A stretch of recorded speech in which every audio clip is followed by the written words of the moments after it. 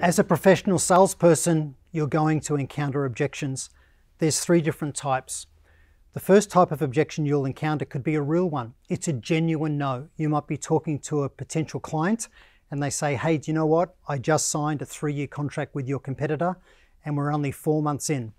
I would regard that as a real no. And a real no is a wonderful thing in selling.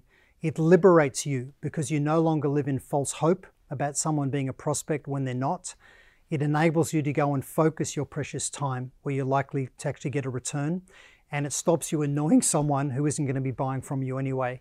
Now, obviously in that situation, you would use your CRM system, and 6 or 9 months before that 3-year contract is up with your competitor, you'd make sure that your CRM prompts you or the person that replaces you in your role one day to contact that person proactively. So that's the first type of objection, a real no. I don't have a problem with a real no. They're great. The next type of objection you can get is a simple pushback or a fob off. And that's typically caused by the way that we open. It's really important that when we open the sale, and by the way, opening is the most difficult and the most important phase of selling. It's difficult because strangers are wired to ignore sellers or anybody that they don't know.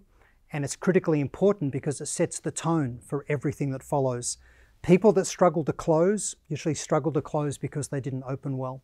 So if you're getting fobbed off or you're just getting a pushback, it's often because of the way that you opened. So don't open in a way that makes you look needy or that you're not a peer. So communicate like a peer with the person. The next one is a genuine objection. And if it can be overcome, then you can create progression with the person. So with those, it's really important that you handle them in a thoughtful and nuanced manner. So just remember, there's 3 types of objections. Understand which one you're dealing with, and don't fear getting a genuine no. It'll liberate you. It frees you of false hope. It helps you go focus with those that you can help.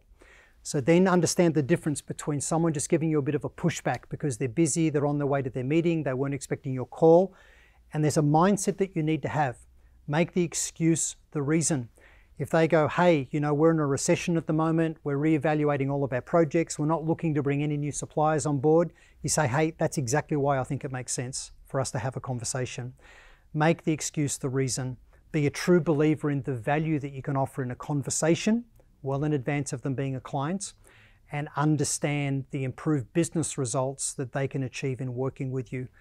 Get the conversation focused on business case value, the commercial value of change as soon as you can. Talk about them and their opportunity to improve results in their role rather than talking about you and what you do. I'm Tony Hughes. You can find more videos in my YouTube channel, and you'll also find me at Sales IQ Global.